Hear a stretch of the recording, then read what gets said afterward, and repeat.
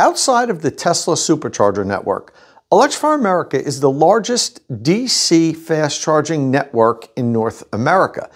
And it's begun to do something it's never done before, the effects of which could have a major impact on its future success.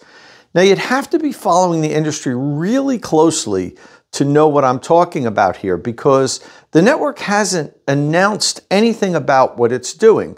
You'd have to be following the charging geeks on X or even on YouTube. There's been a couple of short videos saying, hey, look what Electrify America is doing. They've never done this before.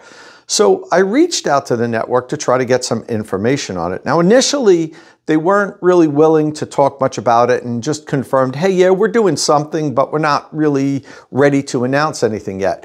But after pressing them, they've agreed to tell me what's going on and actually give me access to a landing page on the Electrify America site that's not public yet. I assume it will be shortly after I make this video, but as of right now, it's not a public-facing page yet, but you're going to get to see it here on State of Charge, so let's get into it.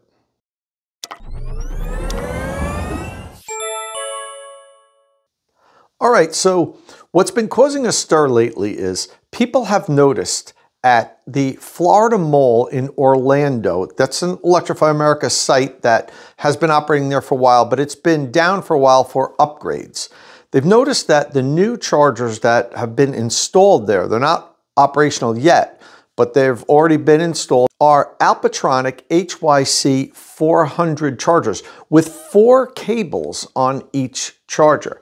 And this is newsworthy because Electrify America has never gone out and gotten an, let's say, off-the-shelf charger. They've always designed or co-engineered their chargers in-house, and there's a reason for that. And I want to go back in history a little bit just to explain the whole course of action that led to Electrify America making their own equipment rather than getting something off the shelf like it appears they have now. And that's because back in 2015, actually it was September of 2015, when the Dieselgate scandal came about and Volkswagen was caught cheating on their diesel emissions, they were ordered by the US government to invest $2 billion in DC fast charging and infrastructure and education, a bunch of things they had to do. That happened, I think it was in 2016. So we were looking 9 years ago. Electrify America was born, and they were ordered to build out this DC fast charging network. They didn't just do it on their own like Tesla has or Iona now. They had to do it. So they put a team together. They actually assembled a very good, competent team. I knew many of the engineers and executives in the company. They did this fully with the intention of doing as good as they could. It wasn't really a half-baked job, in my opinion, and I've had the opportunity to talk to the engineers and executives in the company. So go back to 2016. They decided they were going to install high-speed chargers. Now, they weren't ordered to do that. They could have went and bought off-the-shelf charging equipment. There was charging equipment available. There was many companies out there making CCS DC fast chargers. Plenty of vendors, because there was other networks out there like EVgo, for instance, that was servicing electric vehicles. ChargePoint had DC fast chargers. Tritium at the time was doing DC fast chargers. There was a bunch of companies, but they were all making 50 kilowatt DC fast chargers. Electrify America could have simply said, give us 10,000 of those over the next 10 years and we'll call it a day. They were not legally obligated to install high-speed DC fast charging, but the company decided to do that. And I specifically talked to the then CEO, Giovanni Palazzo, about this and about the decision. And he told me that, he knew that this was going to mean trouble for them because there were no 350 or 150 kilowatt DC fast chargers. They didn't exist. Even Tesla superchargers couldn't deliver that kind of power back in 2016. When Tesla superchargers started back in 2012, they only had 3 or 4 sites. They really started ramping up, I think, in 2013 and 2014 with a bunch of locations. Their superchargers could only deliver 90 kilowatts. It was still better than the 50 that the rest of the industry was taking in, but it was only 90 kilowatts. They didn't up to 120 kilowatts until 2015 with their V2 superchargers, but it was still only 120 kilowatts. And here's Electrify America saying, we're going to put out a network of 150 to 350 kilowatt DC fast chargers, and that's what we're going to build out. Problem was they didn't exist. So they had to co-engineer them. They picked 4 different vendors, ABB, BTC Power, FSEC, and SK Signet, to co-engineer and make these chargers. And I asked them, why would you want to work with 4 different companies, different software, different hardware even, with all these different companies? It's going to be a nightmare. And the answer was, we have no choice. None of these companies can make the amount of chargers that we need in the amount of time that we're ordered to install them in the consent decree of the Volkswagen scandal. So we have to work with multiple vendors, knowing that there were going to be problems. And there were a lot of problems. A lot of the problems resulted from software glitches and just failed hardware. Electrify America then, when they came out with their 2nd generation of chargers in 2022, they narrowed it down to 2 vendors, SK Signet and BTC Power. They changed their charger to having 1 cable instead of 2 cables. There used to be 2 cables, 1 on each end of the charger, but only one of them could be used at this time.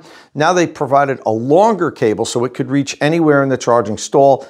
Only 1 cable. All the chargers were 350 kilowatts. And they power shared with a 2nd unit. So when you go to an Electrify America site with the new 350 kilowatt DC fast chargers, they're grouped in 2s, and each 2 stations share power. If you're there by yourself, you get the full power, but if you're parked next to another vehicle that's charging on the pair that you're paired with, it will split power. Okay, so that kind of brings us up to where we are today. This video was sponsored by Qmerit, North America's premier installer of electric vehicle charging equipment. After I've helped you decide which electric vehicle charger you're going to buy, follow the link in the description of my videos and have Qmerit install it. And if you follow that link, Qmerit will waive the $150 installation deposit. But in order to have the deposit waived, you must follow the link in the description of my videos. So I mentioned that people are posting about the Florida Mall in Orlando, which is under construction. Thing is, that's not the only site. Electrify America has another site under construction installing the same chargers, and that's in Waterford Commons in Waterford, Connecticut. And this pilot program isn't necessarily about Electrify America trying equipment from other manufacturers. It's about Electrify America introducing NACS connectors to its network. Now, if you remember, I said that the 2nd generation Electrify America chargers now only has 1 cable tethered to it with a longer cable so it could reach all the different areas of a car pulling in. Their 1st generation chargers had 2 cables, 1 on each side, so it could reach the vehicle's charge point depending on which side of the vehicle your charge port was on. With 2nd generation, they did away with that 2nd cable. Now, they need another cable for their chargers because we have this transition to NACS. And I suppose they could install every other station, a NACS, a CCS, a NACS CCS, but that's not really a good long-term plan. You want every station to be able to serve every electric vehicle without having to use an adapter. If they would have known the industry was going to transition to a NACS back in, I guess, 2021 when they were engineering their new 2nd generation chargers, they probably would have kept the 2nd cable on it so they could just swap a cable out at the time. But they didn't. They didn't foresee that the industry was going to transition, and it has 1 cable. So now what do? Go back and engineer V3 and go to your vendors and say we have to do this all over again. Why do that when there is already proven off-the-shelf equipment out there that you can buy from multiple vendors? Remember, back in 2015, that just wasn't available. Nobody was making 350 kilowatt DC fast chargers, not even Tesla. But now they are. So if I'm Electrify America, I'm going to say, why should we go back to the drawing board and work with BTC Power and say, hey, we need to add a cable to the chargers we have. Just try out ones that are on the market. Hey, you might even like them better. So they made a deal with Alpitronic. They're using the HYC400s, which are 400 kilowatt DC fast chargers that can have up to 4 cables on them. Now, we've seen these units with 2 cables on like the Iona network, the Mercedes network, but they could always have had 4 cables if they wanted to. Now, they can only charge 2 cars at once on the Electrify America network. Alpitronic could actually design them to charge 4 cars at once, but the way the stalls are, you're going to situate one between 2 stalls. Electrify America is going to go with 2 charging units, even though they have 4 connectors, but that's because each side will have a NACS and a CCS, a NACS and a CCS, so no matter which side you pull on, no matter which vehicle you have, whatever your charge port's equipped with, you'll be able to use that charge port. So let's break for a second and see what the Electrify America website says about this program. We're always looking for ways to learn and innovate, and these pilot stations allow us to test a new station layout with both CCS and NACS connectors and gather information from those who try them out. These chargers can also charge 2 vehicles at the same time on one charger, allowing us to simultaneously power 2 EV journeys. If you stop by, make sure to let us know your thoughts. So this pilot program isn't really about trying new equipment as much as I think a lot of people assumed that when they saw that the Alpitronics were in use.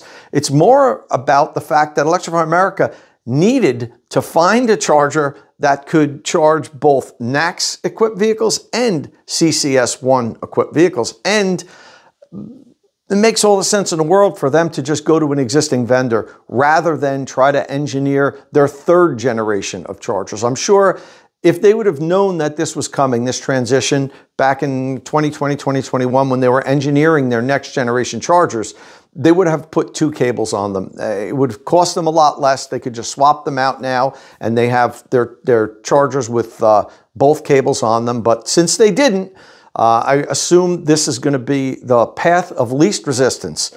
And it might even work out to be much better for them in the long run. The Alpitronic units have a great reputation of being highly reliable. There's thousands of them deployed in the world, not so many in the US yet. Iona has chosen them to be the chargers that they're going to be using, at least now in the beginning. They left the door open for in the future. We'll see, if we want to have another vendor, we may at some point in the future. But I would imagine if everything goes good with the Alpitronic HYC400s, they'd have no reason to go with another vendor. And Alpitronic is getting a strong foothold here in North America after having one in Europe. And as I said, they seem to be highly reliable chargers. They're higher powered. They can charge, at least on the Electrify America network, 2 vehicles simultaneously. They'll split power, but they're 600 amps on each port.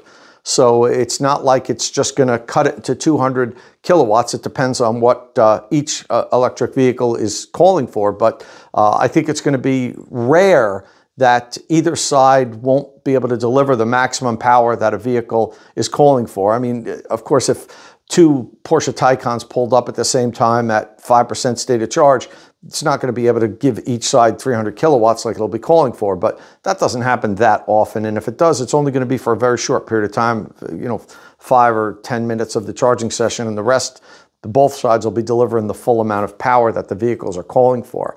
So that's the update that I wanted to share.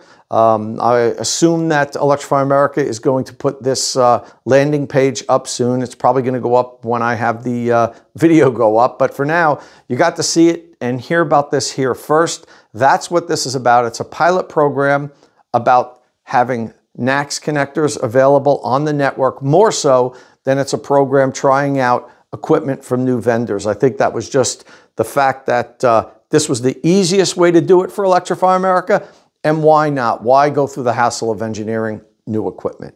Listen, if this is your first time here at State of Charge, please hit that subscribe button and ring the notification bell so you don't miss any upcoming electric vehicle news and reviews. And as always, thanks for watching.